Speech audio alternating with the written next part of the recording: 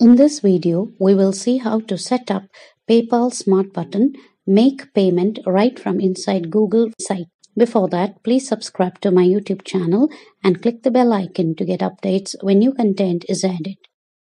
Log into your PayPal account and next click My PayPal tab in the top bar. Next, click Tools in the top menu bar and again from drop-down menu, click All Tools. This option is available only for business PayPal account users. Next, under PayPal Tools and Resources, click Open button in PayPal button section. We have couple of button options here. We need to click the new feature Smart Buttons.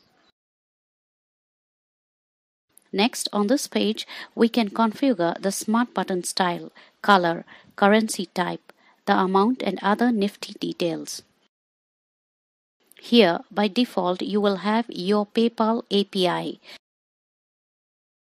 Select currency of your choice and price that needs to be configured into the Smart Button.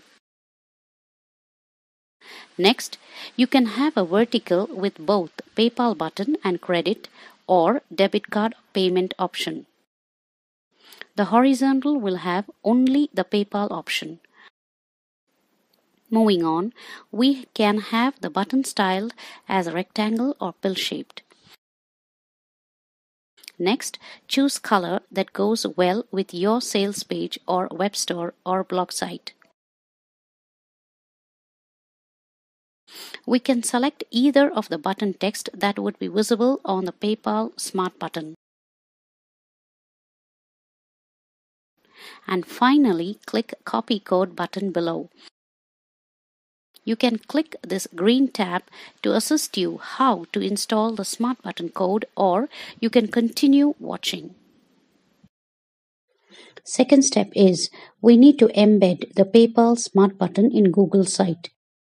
Search for sites.google.com and log into it with Gmail. Next, we need to go to the page on which we want to add the Smart PayPal button. We need to click and insert Embed Widget and add the PayPal Smart Button code here. Next, let's copy and paste the Smart Button code we set up in PayPal site here. And next, we can publish and update the changes we have made here. Next, we can preview PayPal Smart Button in the live Google site.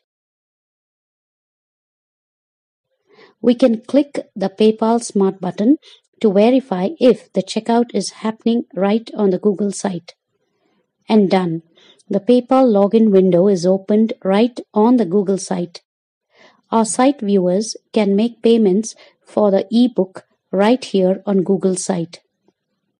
Now we can test the credit card payment button, and it also opens right on the Google site.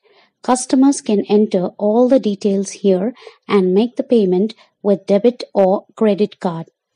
We have successfully checked both the PayPal and credit card payment buttons. Both are working fine. With this, we come to the end of this video process. If the video was helpful, you can like, share and comment on the video and subscribe to my channel to get updates when new content is added. Thank you.